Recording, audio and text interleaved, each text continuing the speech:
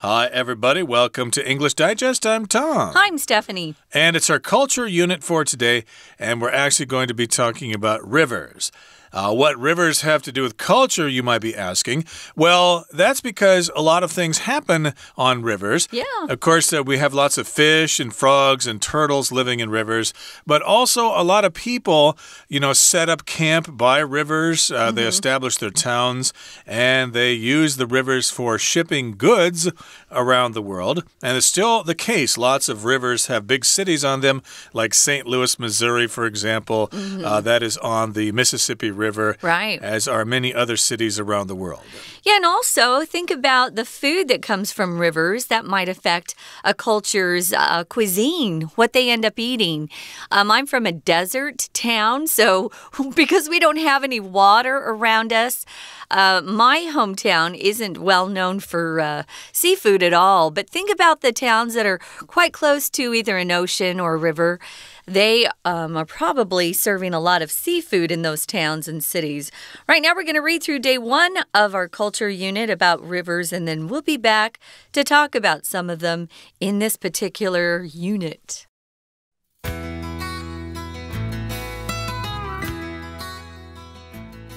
Since the dawn of time, many forms of life have relied heavily on rivers for survival. Without the blessings of the Tigris, Euphrates, Nile, Indus, and Yellow rivers, ancient civilizations would never have been able to develop. These mighty waterways acted as sources of food and water and allowed farmers to grow enough crops to feed a large population. What's more, for centuries, rivers were the best way to transport goods. Settlements situated on major rivers prospered as they became centers for trade. Even in the modern era, rivers continue to provide great value to us, whether we realize it or not. Rivers and streams are responsible for more than 60% of our drinking water. This water is drawn directly from these sources and cleaned before being sent to our homes through pipes. Rivers also supply food and nutrients for the countless wildlife species that live along them. In addition, rivers help bridge different ecosystems and thus enable many species to thrive. For example, many species of birds migrate during their lives. Rivers connect the wetlands that they move between, providing places for the birds to eat and rest. In addition to the physical gifts rivers offer, they also provide spiritual guidance. Artists from all cultures have used rivers as inspiration and as metaphors for life. In Mark Twain's novel The Adventures of Huckleberry Finn, the Mississippi River symbolizes liberty and future possibilities. In Asia, philosophers have been using rivers to teach spiritual lessons for thousands of years. They say the way that rivers flow gently around obstacles can teach us how to deal with problems in our own lives.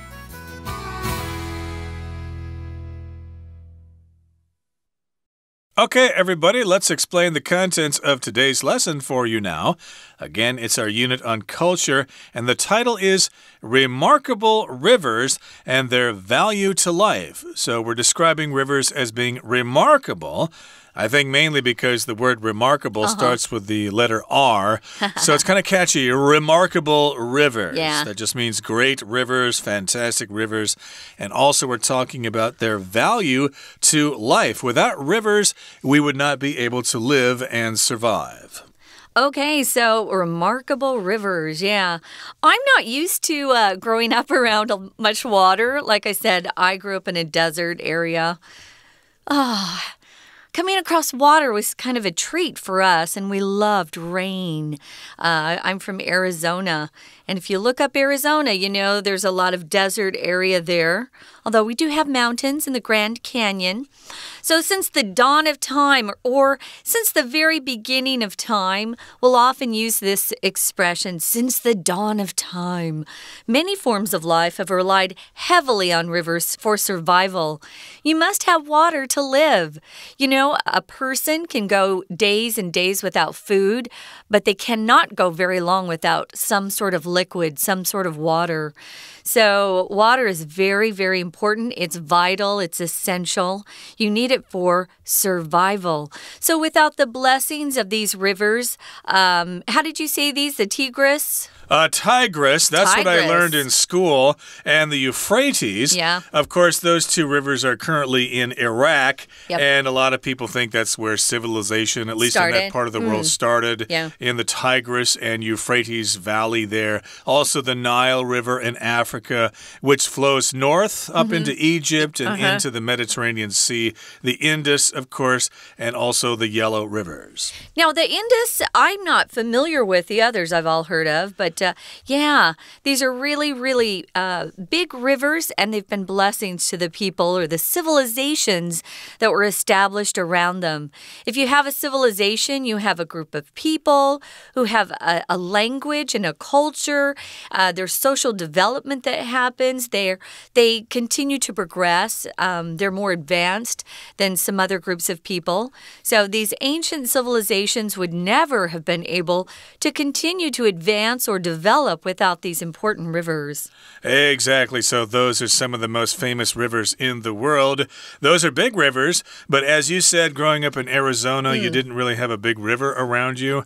But when I was a kid, of course, I went down to the river all the time. It was just a couple of blocks away from my house. Wow. But it was not a big river. Could you fish?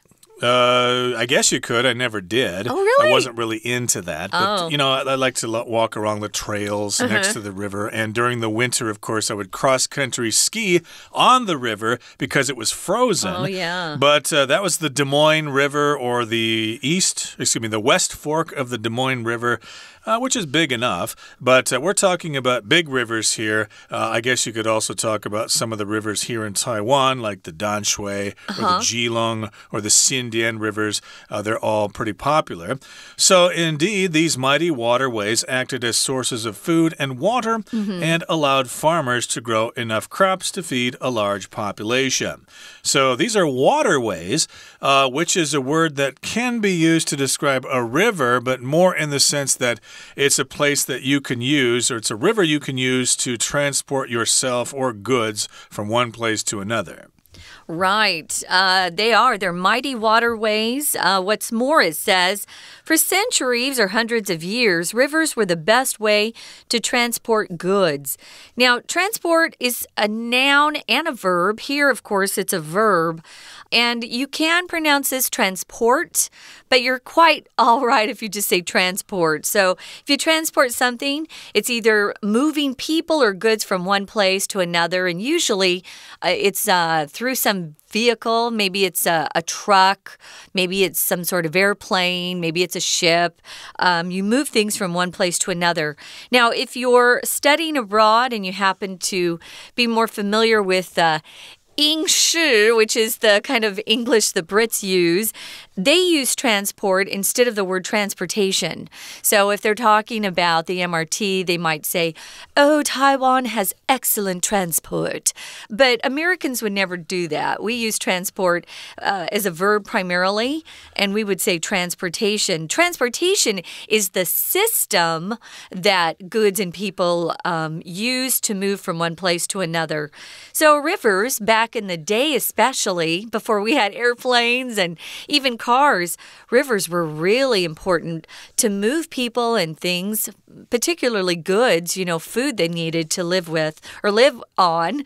They would use these rivers to take it from one place where those things were grown to another place where other people lived. They don't seem as popular as they used to be. Yeah. I think here in Taiwan, of course, Dadaocheng and Manga in Taipei used to be ports on the Danshui River, and they would actually transport goods overseas from those places. Now, of course, they transport goods from Jilong and Kaohsiung and Taichung harbors. But in any case, we're talking about transporting goods on those rivers and settlements situated on major rivers prospered as they became centers for trade. So here we've got the word settlement. That just means where people have decided to build a town. And if they were next to rivers or on those rivers, they prospered. So this is the verb prosper, which means you get rich, you get money, you succeed in financial terms. You can prosper, for example, if you're a country boy and you're moving up to the big city, you can prosper by getting a good job in trade or finance, and you can become really rich. Yeah, prosperous. That adjective prosperous. We all hope to be prosperous someday. Yeah, so if you were situated or located on a major river, that really was pretty good fortune for you, good luck for you, because they became centers for trade. These rivers were really the chief way of actually transporting things from one place to another, at least off the land. There were no planes and cars for a long time, or even railroads. Even in the modern era, and we're living in that today, rivers continue to provide great value to us, whether we realize it or not. Yeah, so we're going to talk about how these rivers are providing so much value for us. Moving on to the next paragraph, it says rivers and streams. Streams are smaller rivers. A stream is pretty tiny for me. I would say a stream, even an adult or a kid, maybe up to, not too young, but maybe 9 to 15. You could cross the stream and not get in trouble. Most streams don't move very quickly, and they're clean. Primarily, the streams I've run across are in mountains, and you can usually drink the water in them, but be careful. It says here, though, rivers and streams are responsible for more than 60% of our drinking water. It's a lot of water. The rest of the water is probably pumped out from wells that are deep inside the earth. We have wells in Arizona, but we also have a lot of canals that bring in water from California. So, yeah, rivers and streams are responsible for allowing us to drink water, which is vital or really essential for survival. That figure might be higher here in Taiwan because, of course, you all depend on those reservoirs, or we all depend on those reservoirs for our drinking water, especially here in Taipei. There's the Feicui Reservoir in Xindian there, and, of course, the water is treated at Zhitan there. So, I want to mention, too, you can also pronounce that word reservoir, which is how we say it in Arizona, reservoir. But yeah, sounds French there. Yeah, it is. It's a French word. I don't know where they're located in Taiwan. Is there one close to us here in Taipei City? Yeah, Feicui Reservoir. Have you seen it? Sure, I've seen it. I used to live in Xindian, but it is kind of hard to see because it's in the mountains. You have to know exactly where it is to see it. But, of course, it's got a dam there, and it holds the water back, and that provides drinking water You can't swim in there, right? You're not supposed to. I wouldn't swim in there, and you're not supposed to dump your trash in there either. Some people certainly try to do that. But in any case here, in most of the world, 60% is the amount of drinking water that is derived or taken from rivers, and the water is drawn directly from these sources and cleaned or treated before being sent to our homes through pipes. And I guess that's what happens in Zhitan there. They treat the water, they clean it before we can actually use it. Yeah, that water that comes into your kitchen sink or your bathroom, those are called taps. Tap water is the water that comes through that. I know when I lived here a long time ago in Taiwan, we were encouraged to boil the water that came through the taps before drinking it. I feel like it's cleaner now, though. I don't always boil my water. Sometimes I just use the tap water as is. I know other people like to clean it, through purification systems you can buy in stores, or they buy the bottled water that can be delivered to your home. But the tap water is actually the water that's coming to our homes through those pipes. We're going to take a quick break now, guys. Listen to our Chinese teacher, and then we'll be back to continue talking about remarkable rivers. Hello, my name is Shelby. 今天的文章要探讨河流的重要性。标题 Remarkable Rivers. Remarkable 就是非凡的。第一段我们要提到，从很久以前，河流就影响了人类的生活。在第一句的地方，自从 the dawn of time，dawn 是黎明的意思。We woke up at dawn 就表示天一亮我们就醒了。Dawn of something 表示在什么开始的时候。Of time 呢，那表示时代咯，在时代的开始，那就是创世之初，有很多各种生命形态 have relied on。Rely on 是 depend on、count on 的意思，也就是依赖，中间还加一个 heavily 大大的。我们依赖着河流 for survival 存活下去。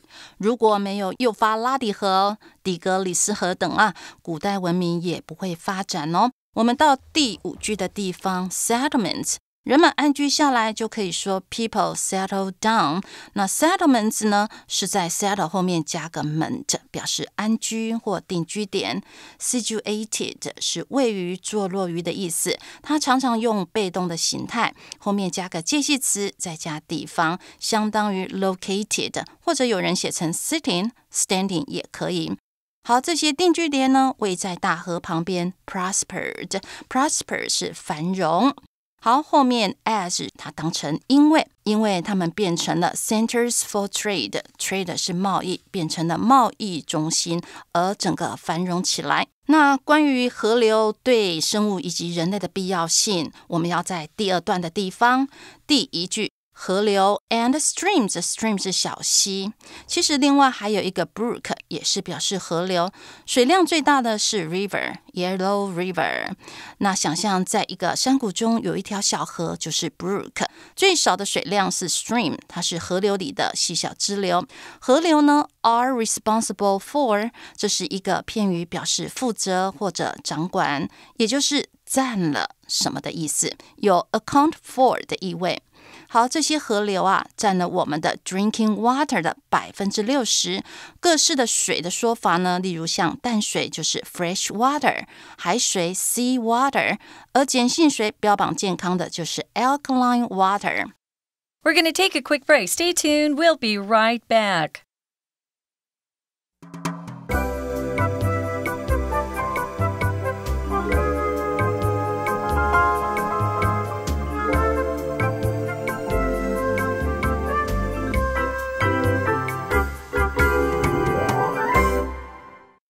All right, let's continue talking about rivers. And where we left off, we were talking about the importance of rivers all over the world. Of course, there are settlements on rivers, and those settlements prospered because those rivers provided great transportation.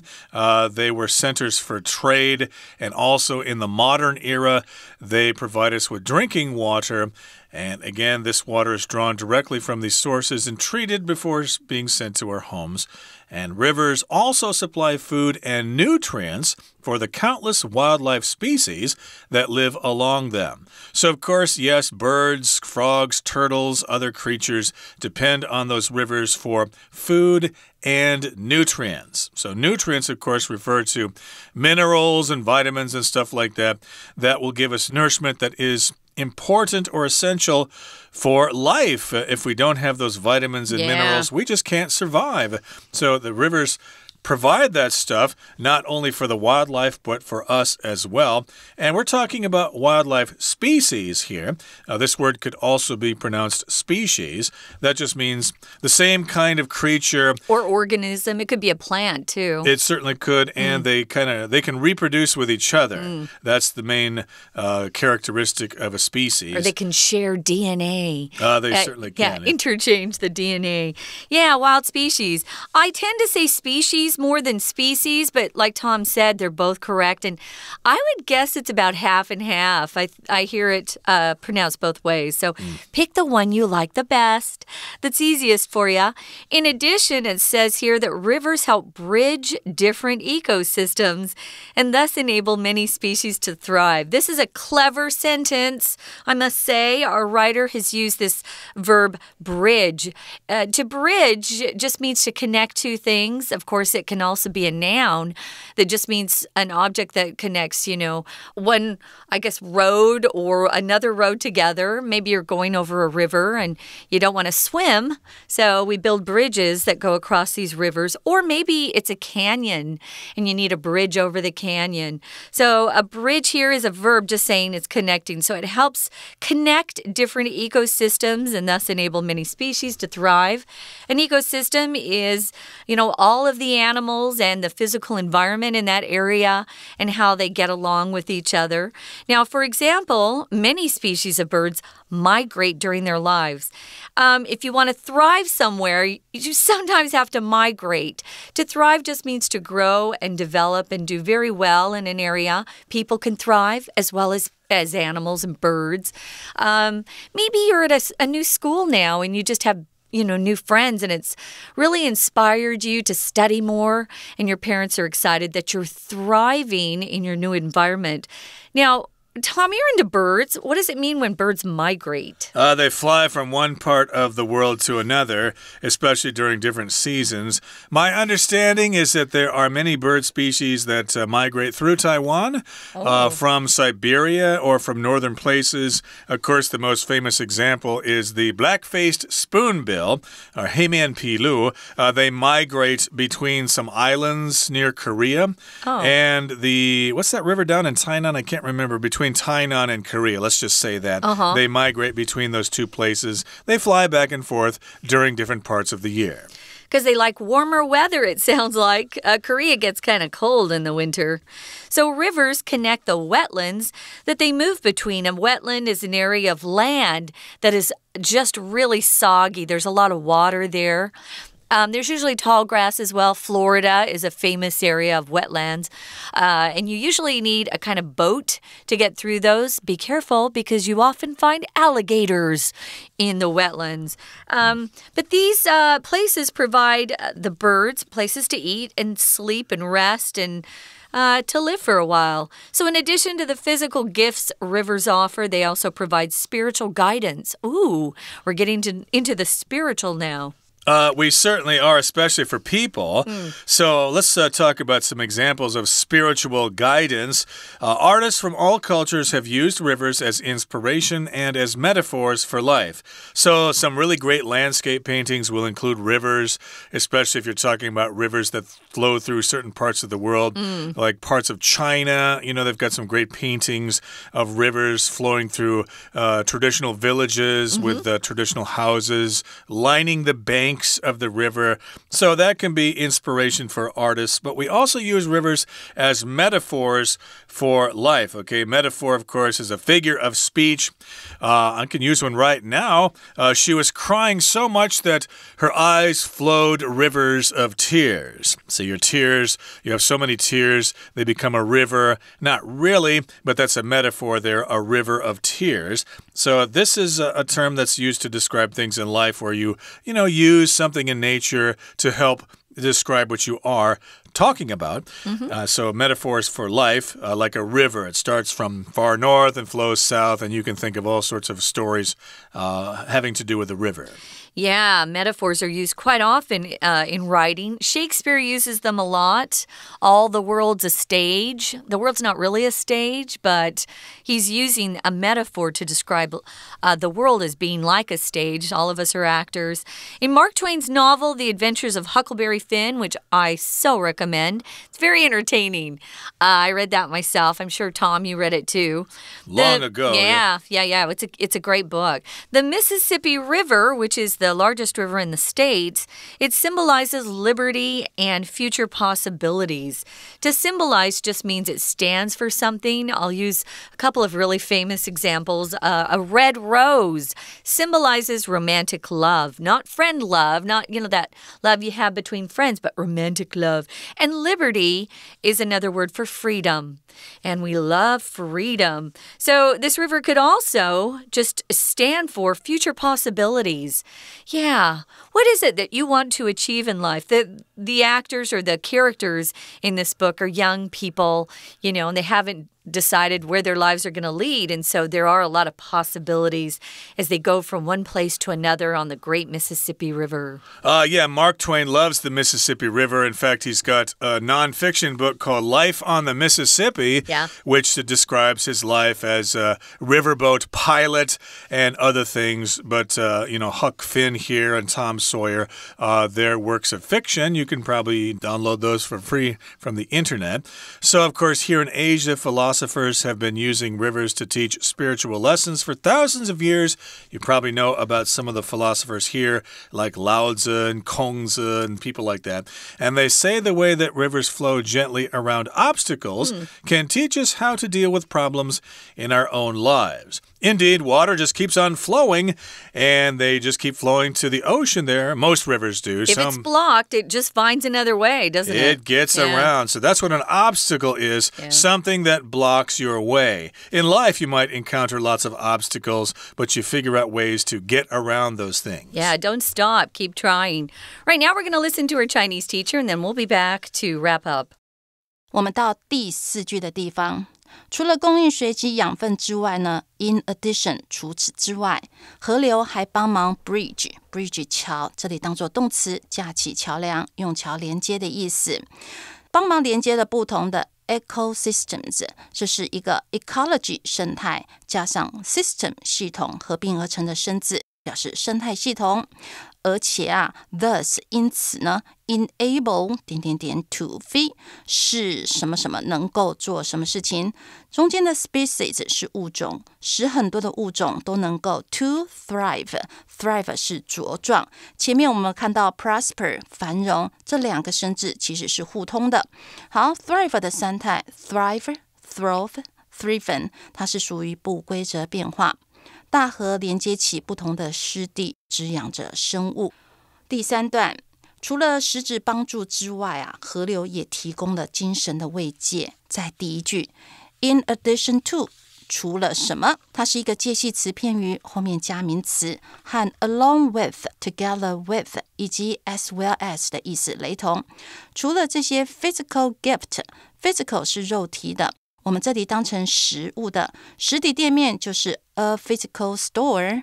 好， physical gifts 翻译成物质上的馈赠，后面有一个 reverse offer， 省掉 which 的形容词子句来修饰， offer 是提供，他们同时也 provide 提供一些精神上的 guidance 是引导。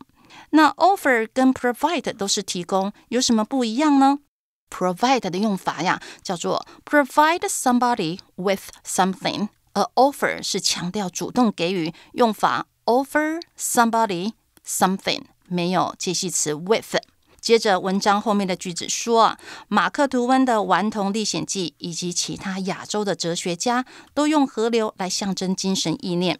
我们看到第5句，他们说这种方式，后面一个 that 子句形容 rivers 河流 flow 流过 gently 是平缓的 gentleman 绅士，绕过这些 obstacles 就是障碍物，可以教会我们 how to deal with 这原来是 how we deal with 的一个名词子句，我们也可以拿掉主词，简化成 how to deal with 当成名词片语来使用。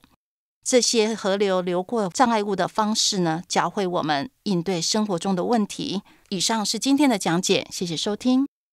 That's it for today, everybody, but please join us again next time when we continue to talk about remarkable rivers. I'm looking forward to it, and I'm sure you are too. From all of us here at English Digest, I'm Tom. I'm Stephanie. Goodbye. Bye.